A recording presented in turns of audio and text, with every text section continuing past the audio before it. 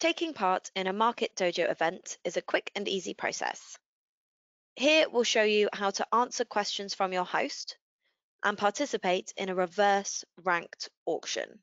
When you are invited to an event, you can either click on the link within the email to accept the invitation, or you can visit your events section on your Market Dojo dashboard. For this video, we'll visit the Events tab. Once you've selected and accepted your invite, you will be taken to the event overview. It is extremely important that you read the information here fully, as this is provided by the host of the event and contains the brief and all important dates. After reading this tab, you should work through the event from left to right. If your sourcing event includes questions from the host, they will appear first after the Overview tab. All questionnaires that need to be completed will have a small red cross next to them. Please ensure that you have answered all the questions within the questionnaire before continuing, as this may affect the outcome of any auction. Once you've completed your questionnaire, please click Submit. You will know your questionnaire has been submitted successfully, as a green tick will now show next to the questionnaire's name. When all questions have been answered, you will move on to the Qual Bids tab.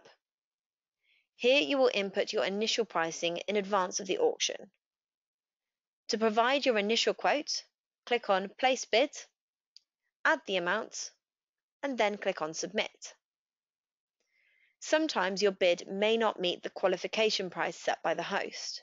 In this case, a message will appear to give you an indication of how far out you are. Once you are below this figure, you will be able to place your bid. The Qual bids you add here will be your starting bids within the auction. If you are unable to take part in the live auction, we suggest adding your best price here just in case, as this could still see you win the auction. Once the auction has started, your rankings will give you a clear idea of how well you are doing. A 1 next to the lot indicates that you are the lead bidder. A 2 means you are in second place, and so on. Throughout the auction, your ranks will change as you and the other participants place your bid. All bids that you place will need to fit within the minimum and maximum bid changes, which are set by the host. If you try to bid outside this band, you will see a message in red, which will give you an indication of what bids will be accepted. To check the minimum and maximum bid changes relating to your event, just go to the Overview page. If at any point you place a bid in error, you should contact the host directly for them to remove it. Many Market Dojo auctions will include a dynamic close period. This means that if any bids are placed within the last few minutes of the auction, the remaining time will be extended. This is to give all participants a chance to amend their bid if they wish, so you don't need to worry about being outbid in the last second. For example, if an event includes a 2-minute dynamic close period, then if a bid is placed within the last 2 minutes of the auction, the time will go back up to 2 minutes and will continue doing so until no more bids are made. Please be aware that it is possible for the host to add, remove, or amend the dynamic close period during the live auction, so we recommend that you keep a close eye on the live feed messages to ensure you spot alerts on this or any other changes to the event.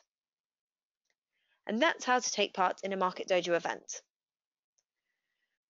Throughout the process, remember that you can contact your host with questions on the tender through the Messages tab here. You can download documents relating to the event here, or contact our support team with any technical questions here.